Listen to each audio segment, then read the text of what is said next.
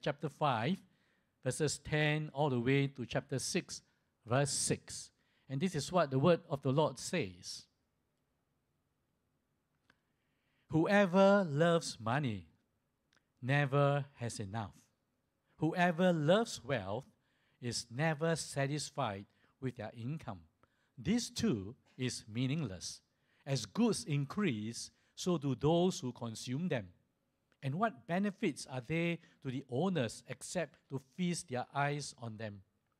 The sleep of a laborer is sweet, whether they eat little or much. But as for the rich, their abundance permits them no sleep. I've seen a grievous evil under the sun, wealth hoarded to the harm of its owners, or wealth lost through some misfortune, so that when they have children, there is nothing left for them to inherit. Everyone comes naked from their mother's womb, and as everyone comes, so they depart. They take nothing from their toil that they can carry in their hands. This too is a grievous evil. As everyone comes, so they depart. And what do they gain, since they toil for the wind? All their days they eat in darkness with great frustration, affliction, and anger. This is what I have observed to be good, that it is appropriate for a person to eat, to drink, and to find satisfaction in a toilsome labor under the sun during the few days of life God has given them, for this is their Lord. Moreover, when God gives someone wealth and possession and the ability to enjoy them, to accept their Lord and be happy in their toil, this is a gift of God. They seldom reflect on the days of their life. Why?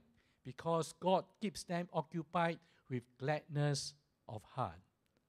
I have seen another evil under the sun, and it weighs heavily on mankind. God gives some people wealth, possessions, and honor so that they lack nothing their hearts desire. But God does not grant them the ability to enjoy them, and strangers enjoy them instead. This is meaningless, a grievous evil. A man may have 100 children and lives many years, yet no matter how long he lives, if he cannot enjoy his prosperity and does not receive proper burial, I say that a stillborn child is better off than he. It comes without meaning, it departs in darkness, and in darkness its name is shrouded. Though it never saw the sun or knew anything, it has more rest than does the man, even if he lives 1,000 years twice over, but fails to enjoy his prosperity. Do not all go to the same place. Some of us may have heard the story of an old man, and he is a miser. This old miser who unfortunately fell sick, and he was on his deathbed. So while he was on his deathbed, he called together 3 of his very best friends, and he gave to each of them an envelope containing $30,000 cash, hard cash, $30,000 each. So the 3 friends, one of them is a doctor, the other one is a lawyer, the last one is a church pastor. And they were supposed to throw the money into his grave during the burial, in a funeral, so that he could take this money together with him in death. And so they did as instructed. And after the funeral, the 3 friends gathered together for a chit-chat over tea. And at the tea time, the pastor, being convicted, confessed. He said, I have a confession to make. I did not throw in the full amount of 30,000. I took 10,000 out for the church building fund. Then the next one, the lawyer said, and the doctor said, me too.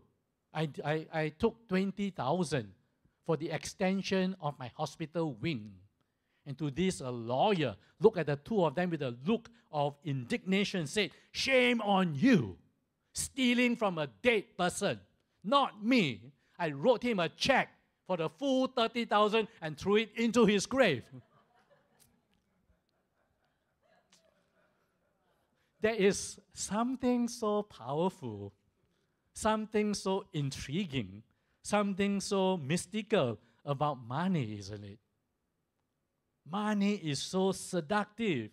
For money, what will people do? A man will kill another person. A son will sue his father. We read many cases, right, in the papers of children suing each other for money. A woman can violate her body, and a man can sell his soul. And it is for this reason, right, why Jesus spoke more about money than any other subject during his ministry when he was on earth. And for this reason, the scriptures, the Holy Bible, is truly the best economics book for all time. Why? Time may change. Eras will come and go. The economy fluctuates high and low.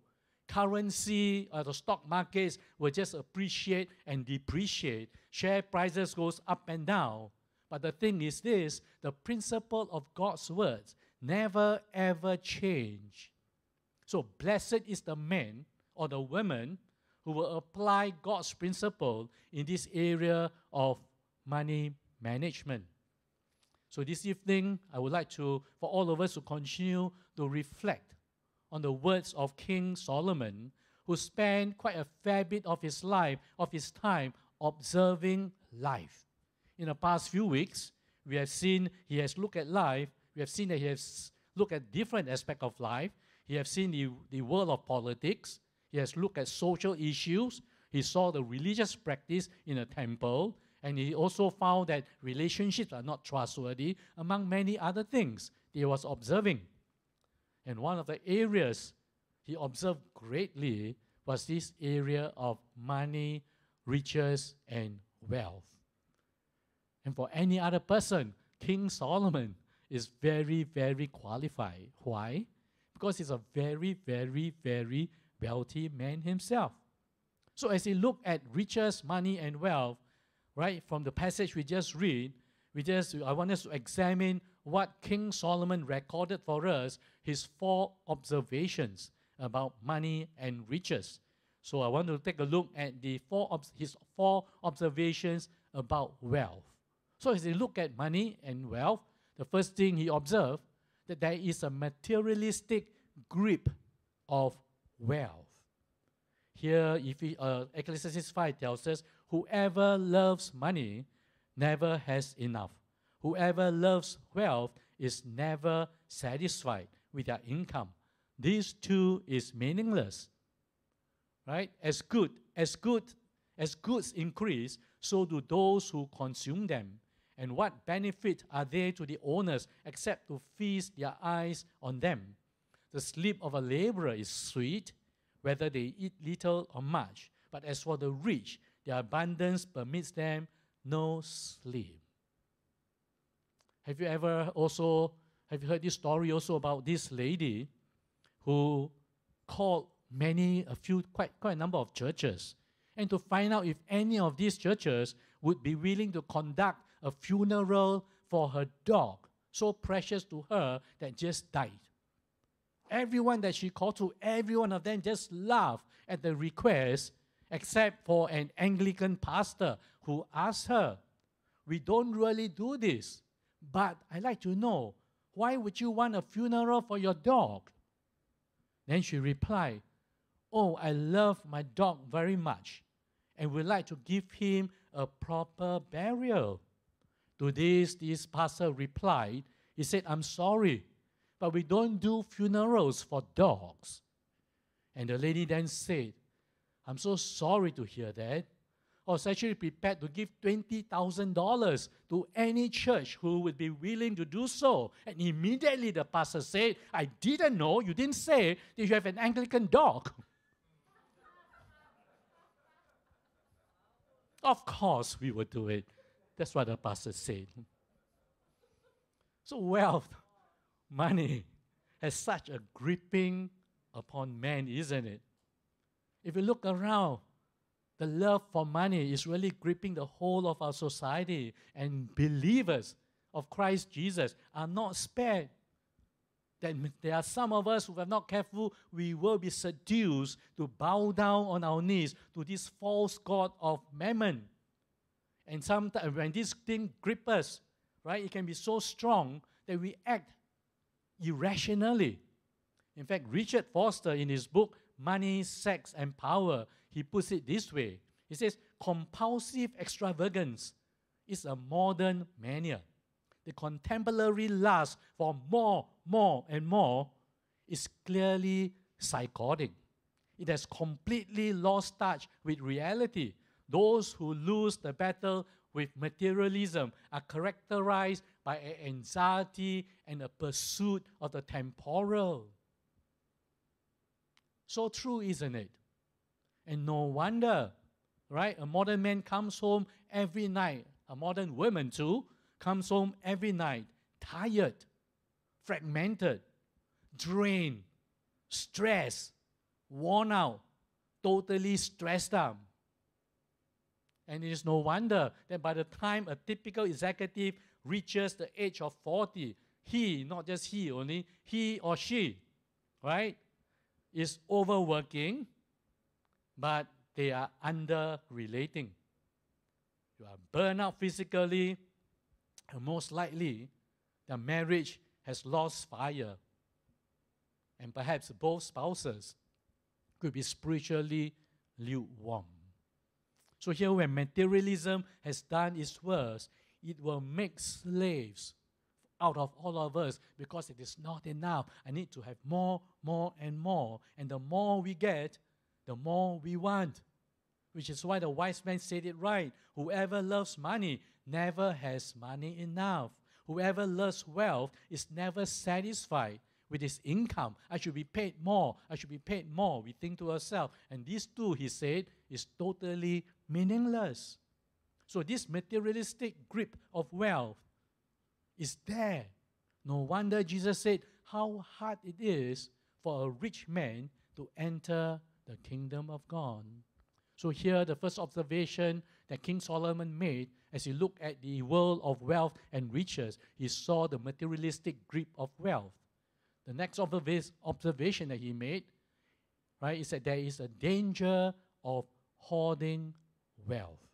Here he says, I've seen a grievous evil under the sun, wealth hoarded to the harm of its owners, or wealth lost through some misfortune, so that when they have children, there is nothing left for them to inherit. Everyone comes naked from the mother's womb, and as everyone comes, so they depart. They take nothing from their toil that they can carry in their hands. This too is a grievous evil. As everyone comes, so they depart. And what do they gain? Since they toil for the wind. All their days they eat in darkness with great frustration, affliction, and anger. So the wise man is telling us there is that danger of hoarding wealth, and the danger is this: we will lose it. We will lose it, right? Not just once, but twice. We either lose it before we die, or else we will definitely lose it when we die. It's a given. So one may have the ability to accumulate wealth, great wealth, but we cannot trust money for security. We can just lose them in one moment, right? One wrong decision and everything is gone. That's why the wise man is accurate in his observation. He said, I've seen a grievous evil under the sun, wealth hoarded to the harm of others, or wealth lost through some misfortune. That's why Dietrich Bonhoeffer, he said this. He rightly says that earthly goods are given to be used, not to be collected, because hoarding is idolatry. So even if you do not lose it in this life, you will definitely lose it when we die. You may recall the parable, one parable spoken by Jesus about a rich man who was certainly caught up in the rat race, that he was gathering more and more, enough to be comfortable. and he began to trust in his riches. So that man said to himself, I have ample goods laid up for the future. Now I will take life easy, eat, drink, and be merry. But yet God said to this man, you fool, this night your soul is required of you. Now, to call someone a fool is really, they are very strong words, isn't it? And yet this man is called a fool. And the reason is why? He is a fool. That's why Jesus said to him correctly, right? A fool is not just someone who is stupid intellectually, but he is referring to someone who has got no regard for who God is. Psalms 14 verse 1 tells us, the fool saith in his heart, there is no God. Even as believers, do we have a regard for God with our possessions? If we're not careful, we may be foolish too. I've said to you a couple of times about this multi-millionaire Paul Getty, right? The one that installed coin phones in all the guest room. Do you know about his life? He was actually building one of the biggest mansion in the whole country. But you know what? Just 2 weeks before it was completed, Paul Getty died. It can happen to any of us. Or have you heard of this famous painter who had so many masterpieces that when he was dying, he hung them all around his bed, right? And he spent his final moments looking at all his paintings. He said, oh, I wish I don't have to leave you, but I have to. So here, the more we have, the colder the deathbed may be.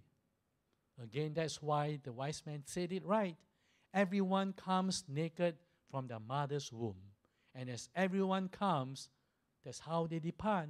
They take nothing from their toil that they can carry in their hands. The world tells us, this is what the world tells us, easy come, easy go. But the Bible tells us, naked you come, naked you will go. So let us learn to be warned and to realize that when it comes to wealth, it is really temporal. Which is why Jesus said to us in Matthew 6, do not store up treasures on earth where moth and rust destroys and where thieves break in and steal, but store up treasures for yourself in heaven. Then Paul echoes the same thing. He says, so we fix our eyes not on what is seen, but what is unseen. For what is seen is temporal, but what is unseen is eternal. Think about that for a moment. Listen to this. Not unfamiliar to many of us. Money can buy medicine, but not wealth, not health. Money can buy us a house, not the warmth of a home. Money can buy us companions, but not really best of friends. Money can buy us entertainment, but it cannot buy us real happiness and the joy in our heart. Money can buy us food, not necessarily a good appetite. Money can buy us a bed, not necessarily sound and restful sleep. Money can buy us a crucifix, definitely not a savior. And money can buy us good life, but never ever eternal life. So look at it. One set is temporal, one set is eternal. One set is sin, the other is unseen. So here the wise man, first he noticed that there's a materialistic grip of wealth. Next, he saw that there is a real grave danger of hoarding wealth. The third observation he made, a little bit different now, he saw that there is the delight of having wealth. This is what he said. This is what I observe to be good, that it is appropriate for a person to eat, to drink, and to find satisfaction in a toilsome labor under the sun, during the few days of life God has given them, for this is their lot. Moreover, when God gives someone wealth and possessions, the ability to enjoy them, to accept their lot and be happy in their toil, this is a gift of God. They seldom reflect on the days of their life because why? God keeps them occupied with the gladness of heart. So here the wise man goes on to say that despite the danger inherent of having wealth, wealth can certainly be a gift from God. That it is a blessing from God to be enjoyed by men. So if God has blessed you with a BMW with a nice number, enjoy it. Right? And if God has blessed you with a Lexus 300, enjoy it too. Certainly, if God has blessed us with a Honda Civic, it should be enjoyed. Certainly. So do we have to feel guilty that we have been blessed?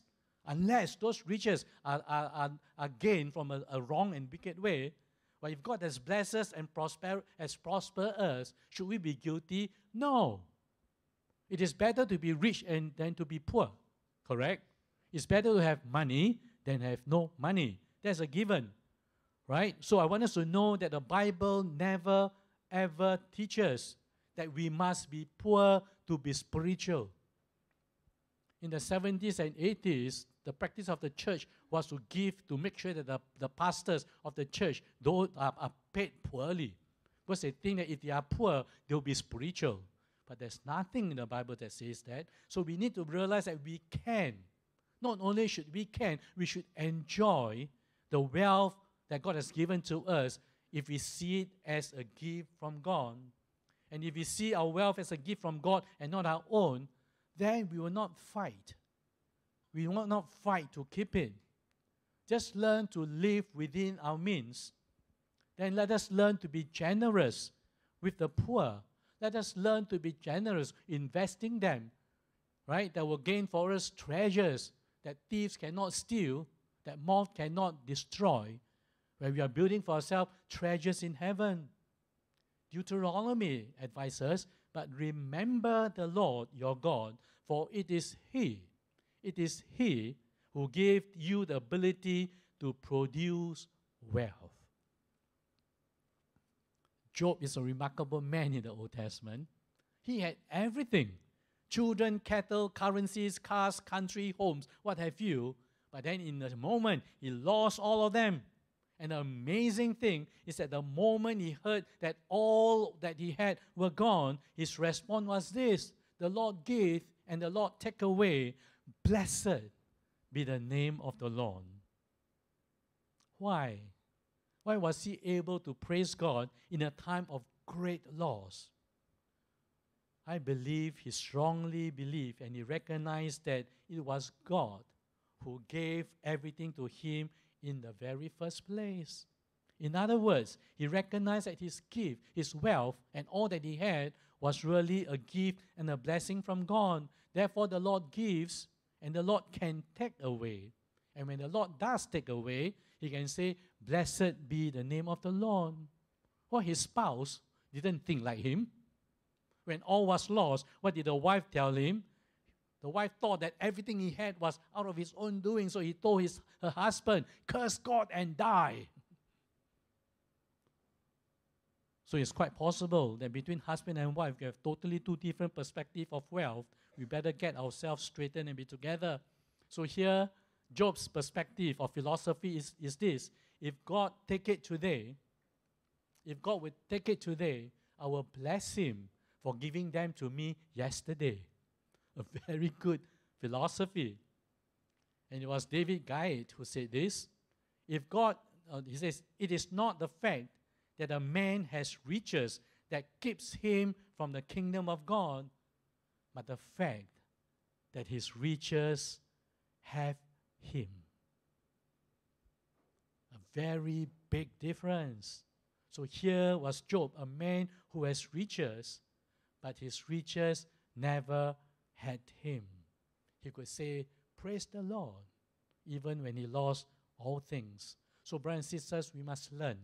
You must learn to have what I call, or what I like also, what Pastor Benny Ho said the same thing. Live life with an open palm. Right? That God is pleased to pour, God is pleased to give. And if God wants to take away, He don't have to pry open our hand. Oh, I refuse to give, I refuse to give.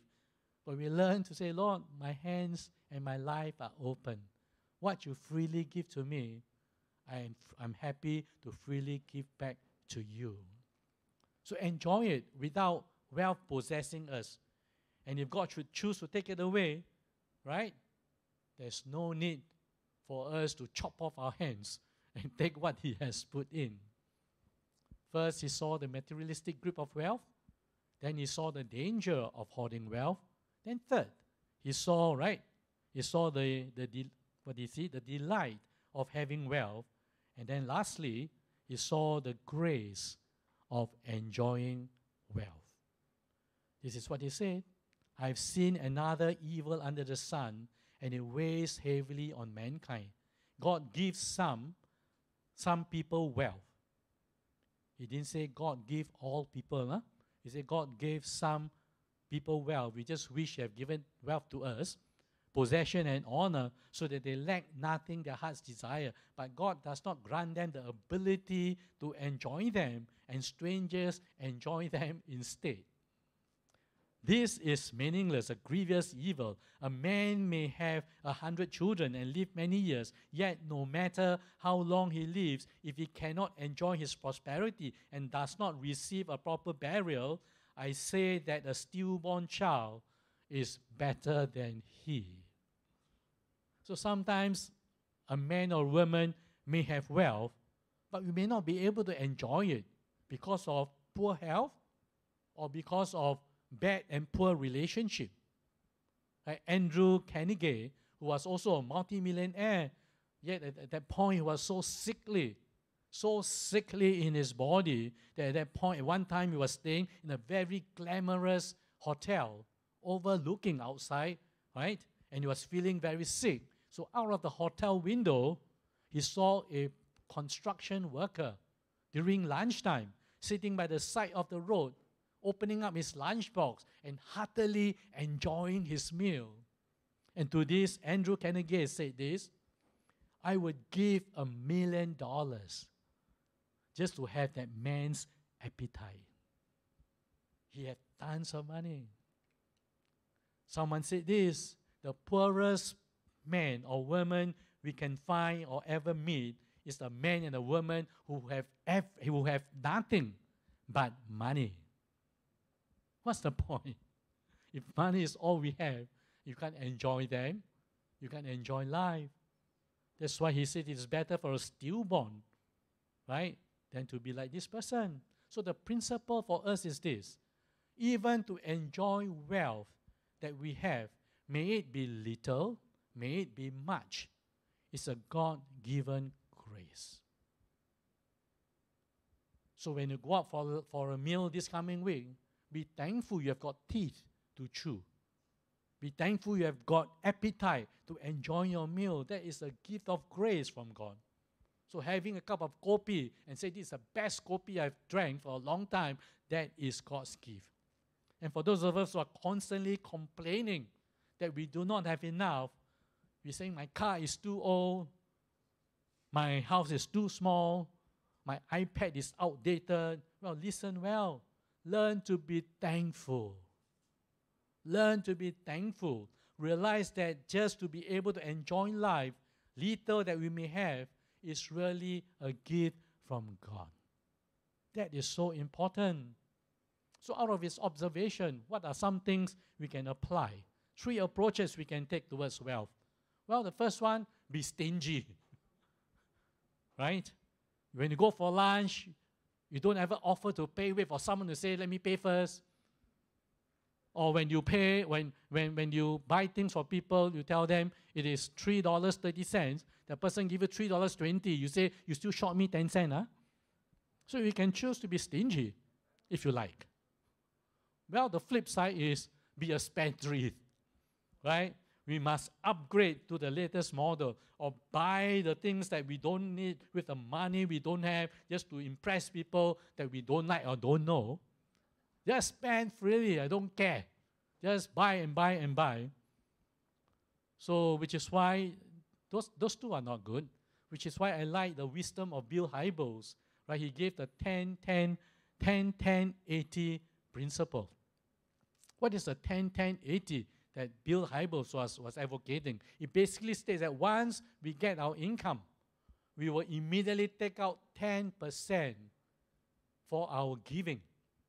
Then we take another 10% for our intentional saving.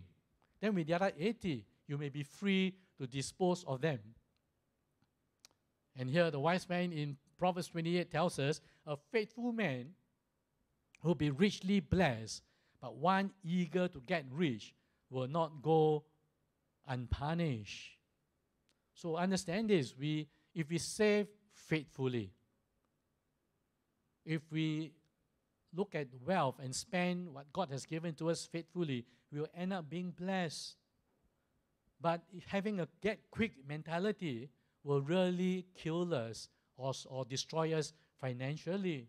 That's why Solomon goes on to say, dishonest money dwindles away, but he who gathers money little by little, make it grow. So contrarily to popular saying, money does not grow on trees. We need to put our money to work over time. So little by little, our savings will grow. So start young if you are young. Not too many of us here are young. Those who are young, start young, right? That is good wisdom. So develop that virtue of proportionate giving. So being a stingy person is not good. Being a spendthrift is not nice either, not correct either. But the third thing we can do, be a steward. What does it mean to be a steward? Being a steward means that we recognize that we do not own. We do not own what we have, but we are only managing for someone who has entrusted the money to us. If we believe that all God is a giver of all good gifts, then all that we have are entrusted to us by God as to how we will steward what He entrusted to us to bring glory to His name. So learn to have a budget, right? A good budget. What is a good biblical budget? What is for your consideration? First priority, right? Set money aside and give to the Lord. Then look at how we can put some cash aside for savings. Then certainly, right, honor your parents and we take care of family. Put aside money for family needs. If you are thinking of saving, insurance is one way of putting aside money. I always say that if you know the heart of God, there are three groups of people, right, that really touch the heart of God. They are the widows, right, the orphans, and the aliens, the poor and the needy, the disadvantaged. I call them blue chip shares. You want to invest in real returns in heaven, you give to people in such needs. Well, you can put money in investments. So that's how we can have a decent, sound biblical budget. So but I want to leave us this evening with something that all of us can seek to do with the wealth that God has given to all of us. And this is found in Luke chapter 16. I'm not sure whether you know the story. In Luke chapter 16, Jesus told this great parable about a very smart manager. But although he was smart, he was really dishonest. And because he was dishonest, he was about to lose his job. So what he did when he knew that he was about to lose his job, he called all of his master's debtors and started cutting their debts. And then he gave them discounts some more. So he bring in one who owns a master 900 measures of oil. He cut it 50%, make it just 450. Then to the next person who owned 100 bushels of wheat, he says 1,000 bushels of wheat, 20% off, make it 800. And the master, instead of punishing him for his dishonesty, instead commended him for being shrewd, for being wise. I don't know whether when you read this parable that you struggle with this, that we have a problem with this. Why? It seems that Jesus seems to be commending dishonesty. But what is Jesus trying to tell us in this great parable? What was a basic lesson that the Lord is wanting us to learn? Right? Relationship is more important than money. That is the basic lesson. And what Jesus is saying is this: I tell you, use your wealth to gain friends for yourselves, so that when it is gone, you will be welcomed into eternal dwellings. That is what Jesus is trying to tell us. Building the relationship with the money that we have, that will ensure that in time to come, we will be welcomed into eternity. Peter tells us in 2 Peter chapter 1, say, for if you do these things, you will never fall, and you receive a rich welcome into the eternal kingdom of our Lord and Savior, Jesus Christ. So if you are to ask the Lord, how would you want me to use my wealth? I think this is what he will tell us. Go and make friends with your wealth with eternity in mind. In short, we can send in advance friends that we are investing our wealth in relationships and friends whom we can send in advance to heaven. So that when we get there, there will be many people who will richly welcome us into our eternal dwelling. And we would do that. If we would invest in what would be sent ahead into eternity. I suspect that some of us, if we are doing that, when we get to heaven, we'll be surprised as to who is welcoming us. There could be an African boy who comes up to you and welcomes you as a friend. Then you say, do I know you? And the boy will say, you have never met me before, but the $300 that you gave to the open ministry, right? And that ministry was what brought me a Bible. And through that Bible, I came to know the Lord, and that's why I'm here today. You may meet an Indian boy or Indian girl from India who come to us. The reason I'm here is because you faithfully gave $100 every month to that orphan home. And you're seeing that orphan home, a Christian orphan home, that tells me the story of Jesus. And because of that, this is why I am here. You get the idea? So can we picture this? Let us learn. Let us learn to be wise, to use our wife to make friends that we can send in advance into heaven.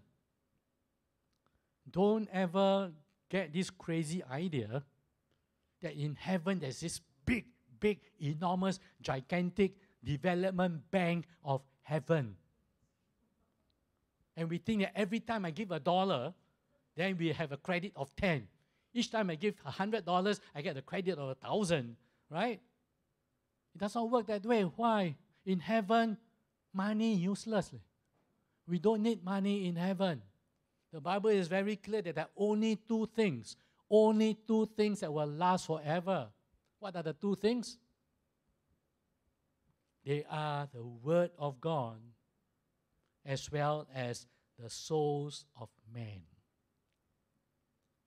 So when we understand that, we are able to understand the parable in Luke 16, isn't it?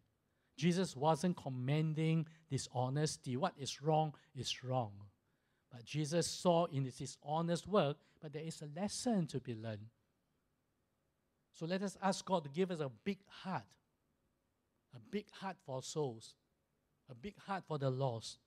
Let us ask God to help us, to give us a generous heart to give, so that when it comes to spending money for the lost, then we are free to do so.